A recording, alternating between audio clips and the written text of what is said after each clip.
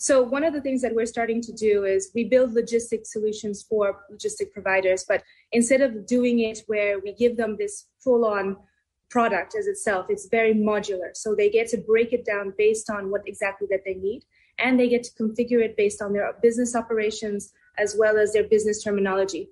So we don't want to disrupt their operations, which a lot of the off-the-shelf products are doing currently.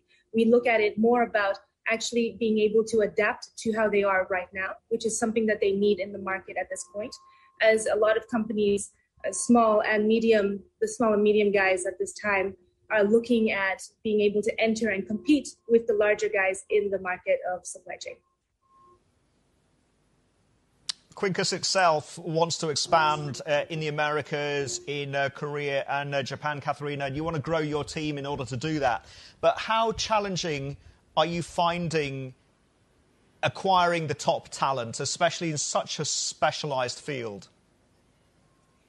It's definitely not easy. We are looking at growing our talent in many markets across the world, being global. It's about putting ourselves out there and hopefully having people that want to solve problems just as much as we do join our team, and being able to openly speak about logistics as we do in our Q talks, in our discussions, in our media press, to vocally be out there as also as influencers so that others can join us in our talent, to join our talent team. Katherina, I've got to say, pre-COVID, logistics operators, they talked a good game about disruptive tech, making supply chain bottlenecks of the type that we are seeing now a thing of the past. Why do you think AI, predictive data, and all these algorithms failed to prevent such a profound supply chain crisis? I think it's because at this point, the digitalization has only started to be important now. People have realized that technology can actually solve a lot of problems in the supply chain.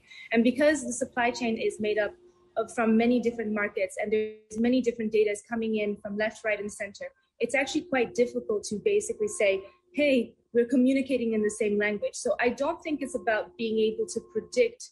We couldn't have predicted in time just because of how the technology for many of these vendors that we have, as well as external vendors, are dealing with. So one of the things that we're doing now is making sure that they have a seamless platform where they can all integrate, whether they're external or internal. So it would be very difficult to say, yes, they would have solved everything by being on a platform. It's about working together, whether it's in shipping, freight, air, about combining all forces into one and actually being able to see the supply chain as one as well.